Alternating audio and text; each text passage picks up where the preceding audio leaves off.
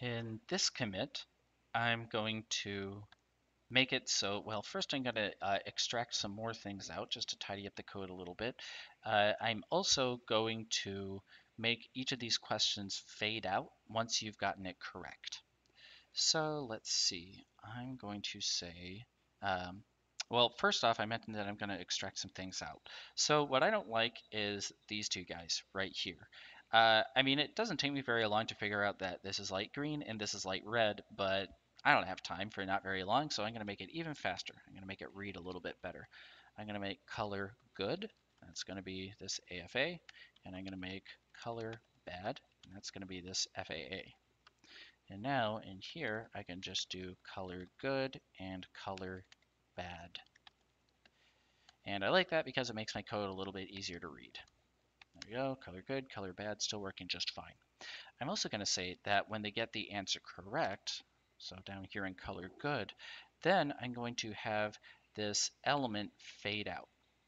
Um, But the problem is if I just do L.fade out, well, check out what happens. So if I do 9, nothing happens. If I do 10, which is the correct answer, then only the input fades out.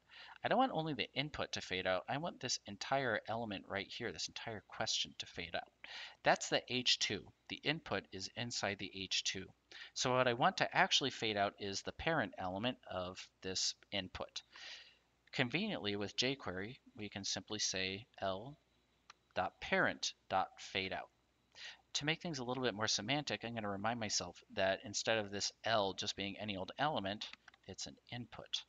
So I'm going to replace all this with input, and now I'm keeping my code still very easy to read. So if I go in here and get 8, it's incorrect. If I do 7, now the entire thing fades out. The parent of the input element, fades out.